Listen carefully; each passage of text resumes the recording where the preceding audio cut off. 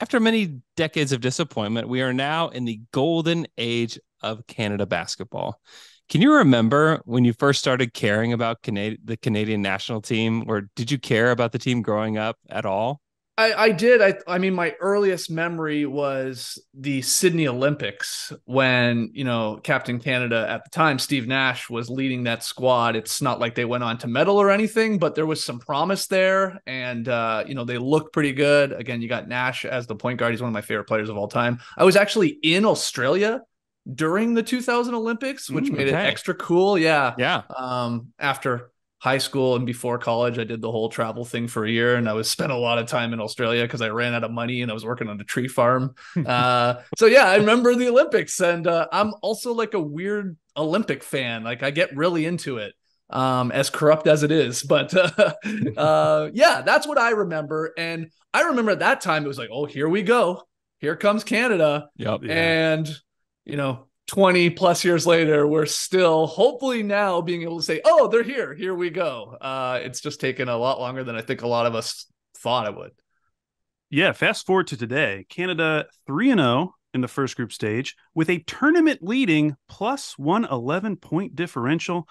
Now, Skeets, everyone thought this team was going to be good heading into the tournament, but has there been anything that has surprised you about the way they've been winning these early games?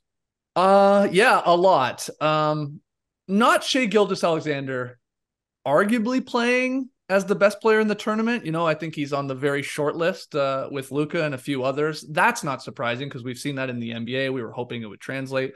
But what Jordi Fernandez, this new Canadian head coach, like, let's not forget, like, Nick Nurse was the head coach Yeah. for this team, and then, makes his way to Philadelphia and then decides to like sort of remove himself. So that was a quick turnover there. But what Fernandez has done with getting everybody to contribute has been a little eye-opening and really refreshing. I think the other thing is, like, with a lot of these tournaments, and I want to give credit to Canada basketball, so many times these tournaments start and there's an early loss and everybody just goes, oh, lack of preparation, or guys not buying in and guys not showing up. There's that issue as well, but it's a lot of lack of preparation.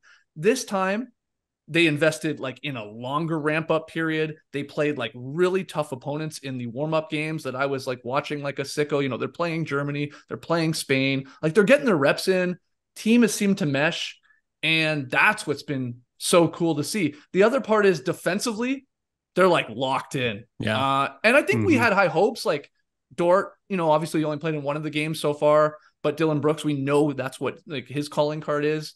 But even the bigs in like Olynyk and Dwight Powell, like everybody is on a string, and that's where they're winning a lot of these games. Like, they just go on this stretch where they just shut down teams, and then SGA takes over, and they like come back from the first half deficit or a close game and sort of blow it open in the third quarter. They're dominating third quarters. So that's been really fun to see, just defensively, how locked in Jordi Fernandez has them. Yeah. It's very thundery because the Thunder were the best third quarter team in the league last year. And it's just like, I guess it's just like SGA's playbook, just like lock down and just kill people in the third quarter. I think you're right. He just like, he has, I mean, this is sort of just how he plays, right? You guys know this better than most. It's like, it looks like he's just sort of almost going through the motions of a game early on. And he really does the cliche, let the game find him a little bit, or at least decides like, okay, now these are the 5 or 6 minutes that I really got to put my stamp on this game. And like, those are the elite players in the league. And no wonder the guy's like all NBA already. So it's been wild to see that. That's happened in so many of these games, even the warm-up games, where you're sort of like, oh, okay, SGA is like not doing a whole lot. Jumper's not falling, not getting to the line, looks a little frustrated with the whistle. He still has a weird good box score at the half. You're like, oh, okay, he's still playing all right. But then, third quarters, like OKC, he just takes over for a 10-minute stretch and is like really just blow these games open.